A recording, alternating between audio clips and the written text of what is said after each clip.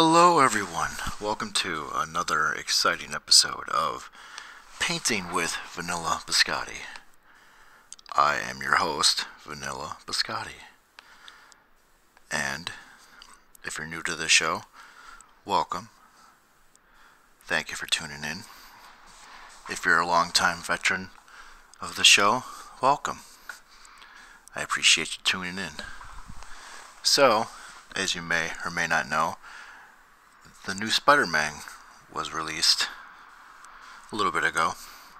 So, as a tribute to that game being released, I thought I would draw Spider-Man this time. Now, as I draw Spider-Man, I'll tell you about a little discussion that a few people that I know we were having a couple days ago about superheroes.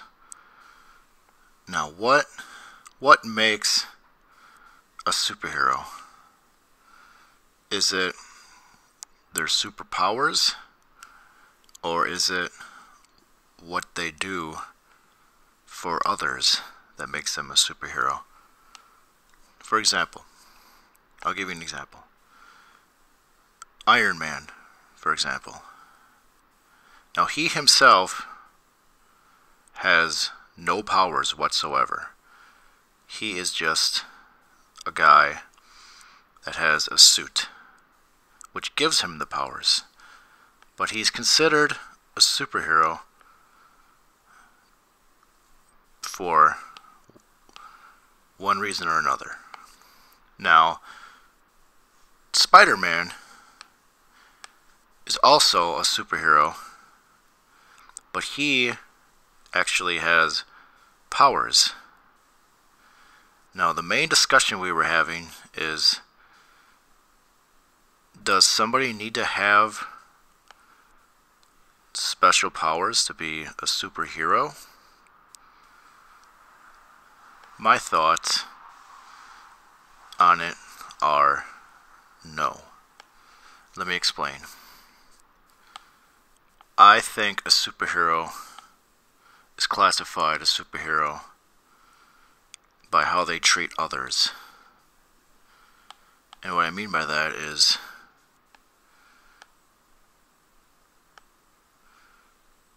you yourself can be a superhero. And what I mean by that is, if you go out and you be the best you can be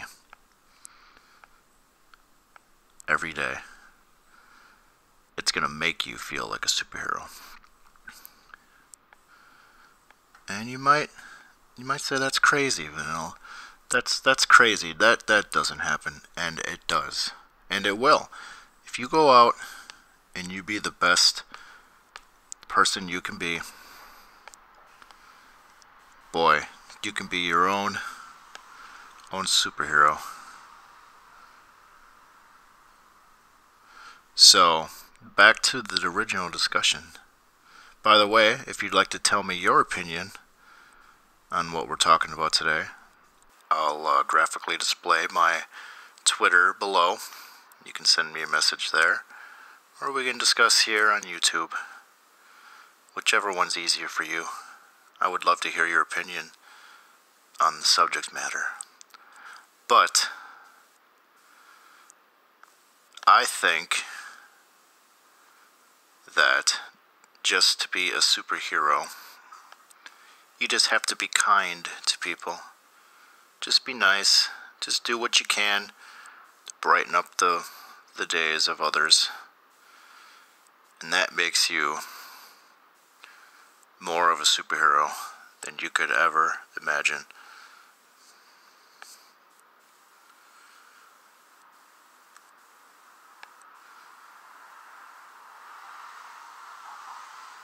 Our Spider-Man's looking pretty good. Just finished up the arm here.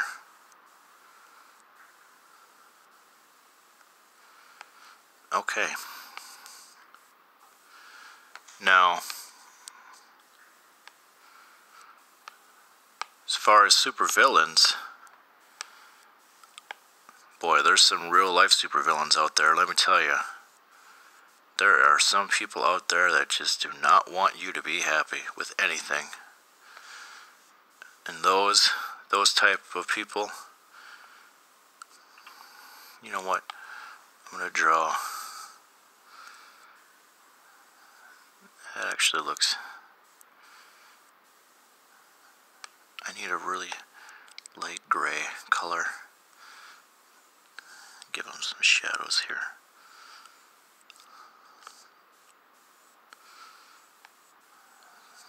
Some shading. I'm starting to work a little bit more on shading and just things like that. Give my drawings a little bit more. But that didn't work so well. Okay. I think when it comes to Spider-Man, this one is just about done. Let me just color his eyes in here.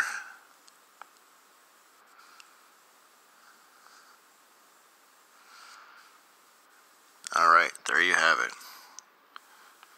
One perfect Spider-Man. I thank you for coming out. I thank you for listening to me. Hopefully you've learned a little something that you can use for your life. If you ever need anything, if you ever like to talk about something, or if you ever have a topic that you'd like me to talk about on my show here, I'll graphically display my Twitter once again on the screen. It's also going to be down below in the description. Please feel free to reach out to me. Tell me what you think of the show. Tell me about what you think of my drawings. Just tell me anything. I'm always willing to hear what you think. This show is 100% for the fans and is 100% created by fans. So I would love to hear from you. I'd love you to hear from me. And I'd love to just meet you, hang out, talk to you, whatever you like. But anyways, my friends, I'll see you again next time. Take care.